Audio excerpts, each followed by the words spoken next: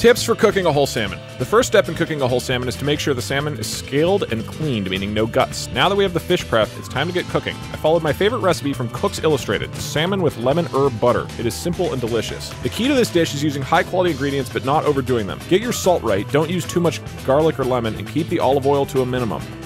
Write that down, chat. My son loves salmon. This is one of his favorites. For the breading, I use panko crumbs and season them with some Lari seasoned salt. I feel like this is the perfect use case for AI, right? Like, this is probably all real. You can also use regular breadcrumbs if you prefer. Just make sure they are dry and flaky, and you do not add any liquids to them.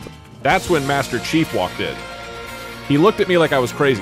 "What are you making?" he asked. I told him. He said, "Why do you always have to make things weird? What's wrong with just making a normal, boring meal?"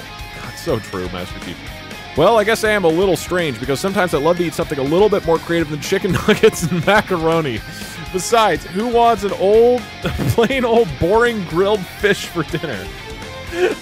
After the salmon is cooked for 20 minutes, flip it over and finish baking it for another 15. This gives the salmon a nice crust on all sides. In the end, I thought it turned out pretty good. All right, that was good. I want to upload this as a story to some like cooking website and see if they'll let it through. And so some just like mom is trying to cook salmon for her kid. It just hits this U-turn in the middle.